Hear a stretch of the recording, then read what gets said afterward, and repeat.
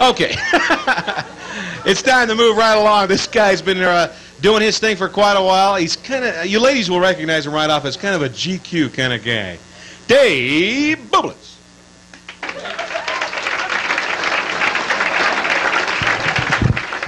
Can you feel the sexual electricity beginning to fill the room right now, can you? Because you ladies, you're checking me out right now. Top to bottom, left to right, side to side, thinking, Dave, you're kind of a geek, aren't you? Because I'm getting that geek vibe right now, ma'am. Been a big day for me today. Went down to Kmart.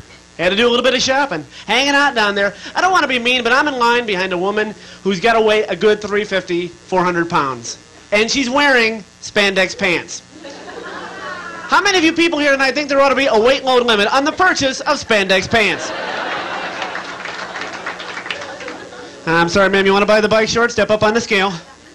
$3.90. I think not.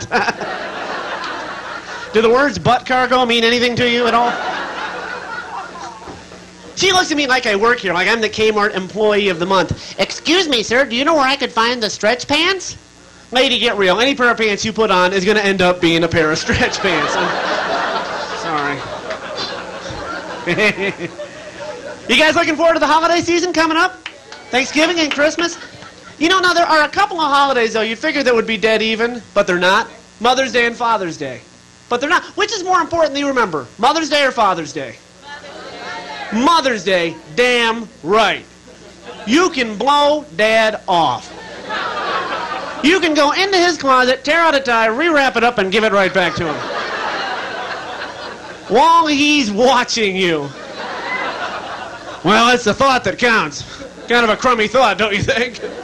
But don't you dare forget Mom, or you will burn in the fires of hell. Finally asked my mom, I said, Mom, why is Mother's Day so much more important than Father's Day? She said, you know, Dave, anybody could have been your father, but I'm your mother.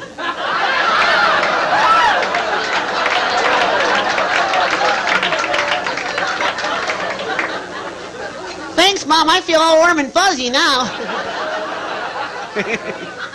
Because moms are more devious than dads are.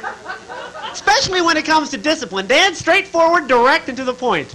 Mom, on the other hand, looks for ways to scar you emotionally for the rest of your life. And I grew up in the Midwest where we had these Arctic tundra, ice station, zebra type of winters. She'd have me out there dressed like monster geek from hell, waiting for the bus. Little hat with the ball on top. Mittens with the string to go up and down my sleeve. Mom, why not just put butthead right across my chest? What do you... I'm kind of a weenie. Come on over here and kick my butt. I've got lunch money, so there's prizes.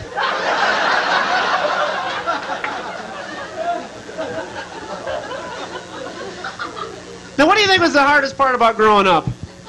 For me, it was that family vacation. Do you remember this? The 2-week excursion into hell? The Vietnam of our childhood? Remember Dad would load up the big-ass monster station wagon, the one with the 80-gallon gas tank? The one that you can fill up in hometown USA and not have to stop until you hit Yellowstone National Park. Because that's very important if you're a dad, isn't it? Not having to stop. Ever. Because you get Dad behind the wheel of the Starship Family Enterprise. Dad starts to change, doesn't he? Starts slamming back coffee, smoking cigarettes, riding a nasty nicotine caffeine buzz right about now. Dad is no longer somebody to chat with right now. Dad, what was that we just passed? Nebraska, shut up! I can reach any one of you from up here. My dad would get so wired he'd start slapping kids in other cars moving along. Got him! Didn't think your mother could see you. Meanwhile, though, you know the reason we were ready to give Dad that stroke is because it was the kids in the back seat. Remember? All-Star Wrestling on Wheels. Pink, you're not my real sister, you bitch. You kids are getting testy back there.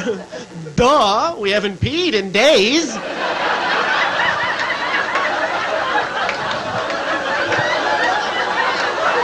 I gotta go, guys. Take care.